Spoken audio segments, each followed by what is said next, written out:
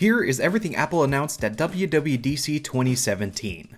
It was a packed event this year, and Apple specifically covered 6 areas. First off is tvOS. The big news here is Amazon Prime Video is finally coming to the Apple TV and the TV app on iOS. And Tim Cook said there will be more on the Apple TV later this year. The second thing was Apple Watch. It is the #1 selling smartwatch with best customer satisfaction, and today Apple announced watchOS 4.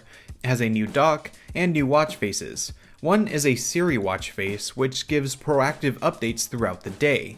Different appointments, routes home, movie tickets, many different cards can be shown here and acted upon. There's also a new kaleidoscope face and a Woody, Jessie, and Buzz Lightyear face. Activity on the Apple Watch has also been updated with more personalized coaching, monthly challenges. The workout app has a new UI with new workout types. You can do multiple workouts in one session, and gym machines now also support two-way communication between the Apple Watch to give you more accurate tracking.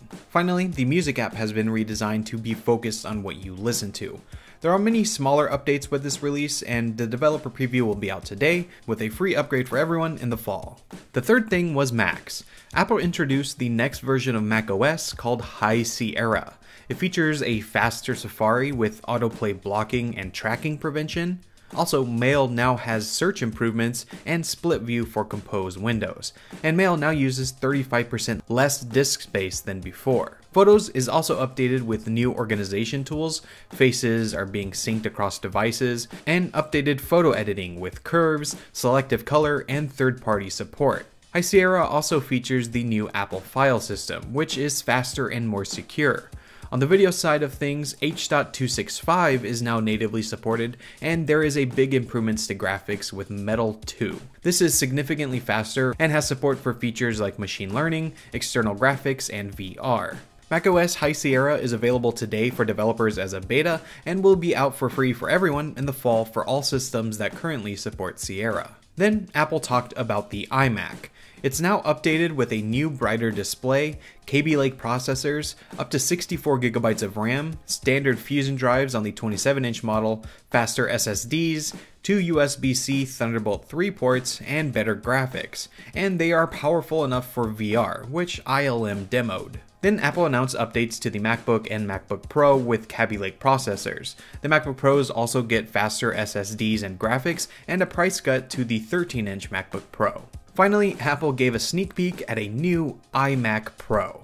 This is a space gray high-end iMac with up to an 18-core Xeon processor, AMD Radeon Vega graphics, up to 128GB of memory, up to 4TB of SSD, and 4 Thunderbolt 3 ports. It starts at $5,000 and will be available in December. Now, the fourth thing Apple talked about was iOS 11. This latest update has new features in Messages, with a new app drawer and messages in iCloud, so they are synced between devices. Apple Pay is now person-to-person in Messages as well, and Siri has a new voice, new interface, and new features for translation and syncing across devices.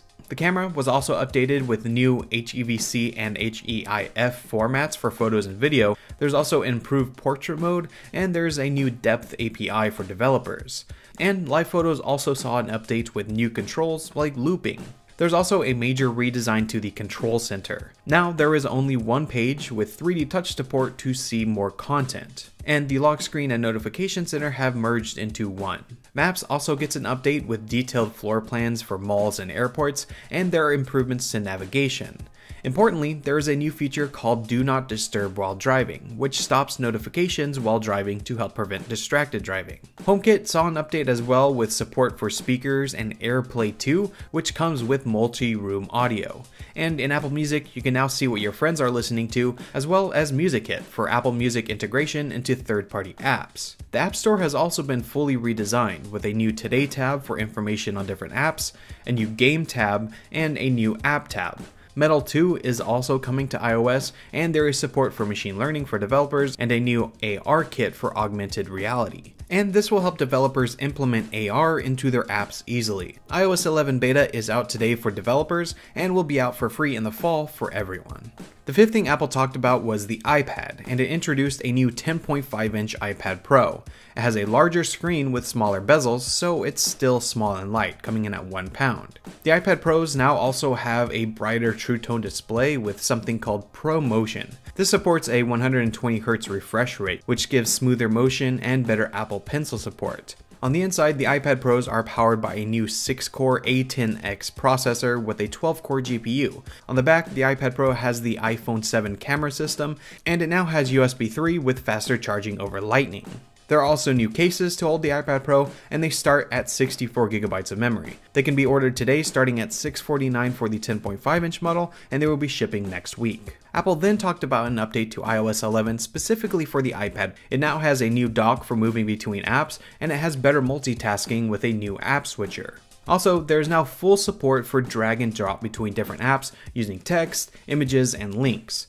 There's also a new Flick keyboard for accessing special characters, and a big addition, a new Files app. This app gives one place for all of your files stored in iCloud and other apps like Dropbox. There's also an update for markup with the Apple Pencil. In Notes, your handwriting is now searchable, you have inline drawings, a document scanner, and screenshot markup.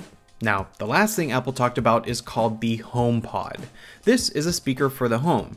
It's covered in fabric, has a 7-array tweeter at the bottom, and a 4-inch subwoofer. It has an A8 chip to power it, and a 6-microphone array for talking to it. Apple's focus on this is high-quality audio and Apple Music, but it is controlled through Siri, and because of this you have many different controls that you'd expect from a home assistant, and it has support for things like HomeKit.